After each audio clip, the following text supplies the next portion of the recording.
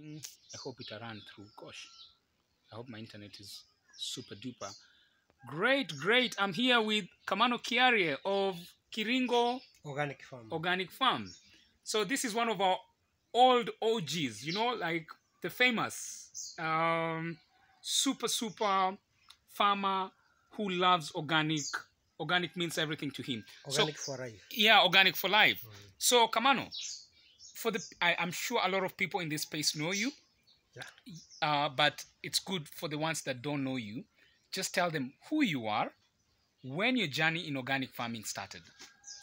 I'm Kiarie Kamano. My farm is Kiringo Organic Farm.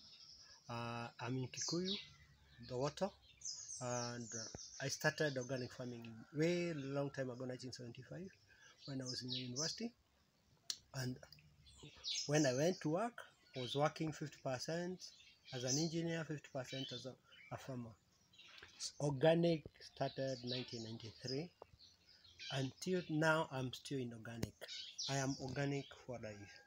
Cool, Kamano. So, what excites you about organic farming? Why is it that you've just decided to bury yourself into this sort of farming and not opting or going for conventional farming?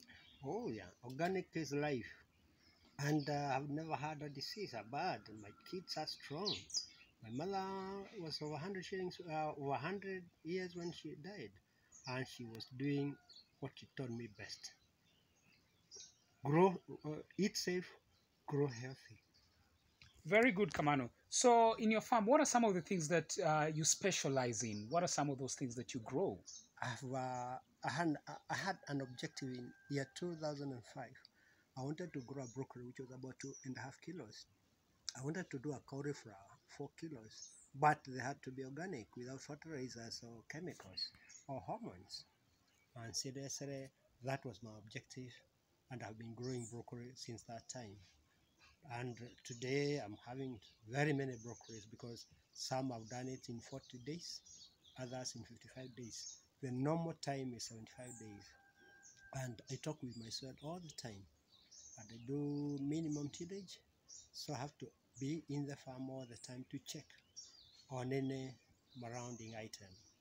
And when you talk to your soil, give it what it wants to give you back. Just like the way we say, give food, give good grass to a cow to bring back the milk to you.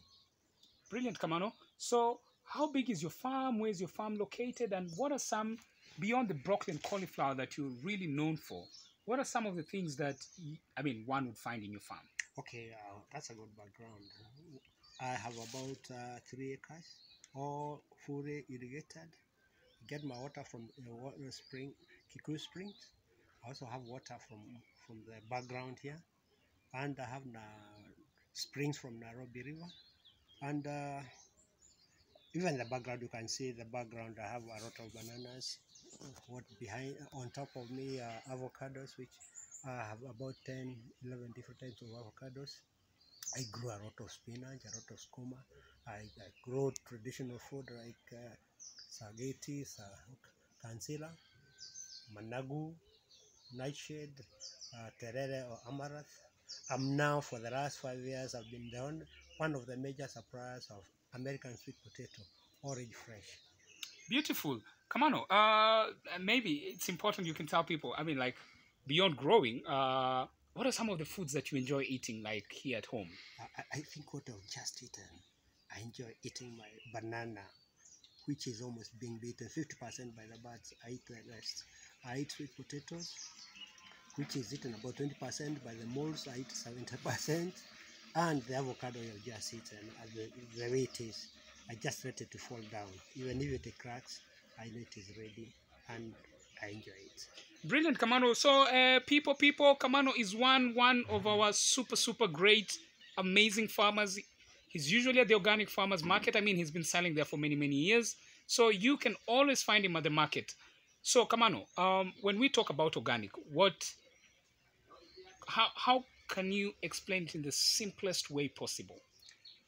Grow without pesticides, fungicides, or herbicides. Grow it using what is readily available from your farm. All your neighbors and more shed. Mine is all round. I have birds, I have pigs, I have cows, I have hens, and I give them my vegetables and they give me the compost. And we go a rotation, almost 100% rotation. I use about 90% of my compost is from the farm. Great. So it really sounds exciting, the whole thing. But I'm sure there are challenges when it comes to these sort of farming. What are some of those things that you have to deal with? There are very many challenges. Like when my neighbors have problems with insects, they regularly come to my farm. And when the moles transcend, they transcend from farm to farm, and moles like my vegetables, and these are the major items. I would say I don't have a problem with insecticides and pesticides because I'm able to control. I do what we call pest management systems. That is, I try to reduce the interference by having over 40 different types of produce in the farm, and that way I've been able to overcome most of my pests. Great. So, Kamano, as we try wind up this, I know there's quite a lot of produce in your farm, and I know you will definitely be at the market this Saturday. I know you'd really want to spoil some of our shoppers. What are some of the things that people should look for at your stand this coming weekend in terms of deals? I'm actually doing a deal for broccoli. I did my broccoli, which came out at 40 days, 50 days, and 60 days. And I have a lot of it. I want to do a deal with you people.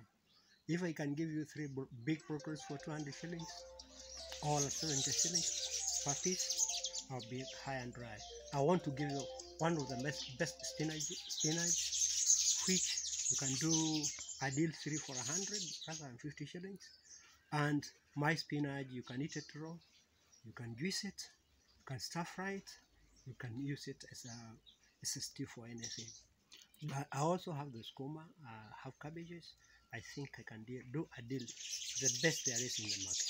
Very good. The same case with my avocado.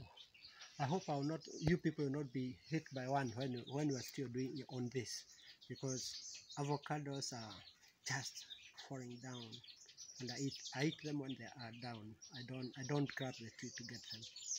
Brilliant, Kamano. So definitely you need to check out Kamano stand this coming weekend. Check out his lovely broccoli, cauliflower. Do you have cauliflower? No. I do have few. Yeah, cauliflower few, but broccoli is in plenty. I mean, you've got to get a couple of heads for yourself and your family. There are also other things like carrots that you can find at his station, yummy bananas, American sweet potato, avocados, and just check out for whatever surprises in his stand. Including traditional vegetables. I'll be having manago, sage tea, kansila. I think welcome. Thank you. And see you all people at the Soko this coming Saturday. They can also book. Oh yes, importantly, you can pre-book. How can these people order from you directly? Actually, they can ring me up or send a message through 0729 969 354. 0729 969 354. Guys, let me tell you, one sure way to supporting farmers that are doing great work is simply showing up or just buying directly from them. That's the best way, and that's the best thing you can do to your family. Getting good, clean food to your kitchen and to your table. And enjoying it at the same time. Lovely. Thank you, Kamano. Thank you. Welcome. And end.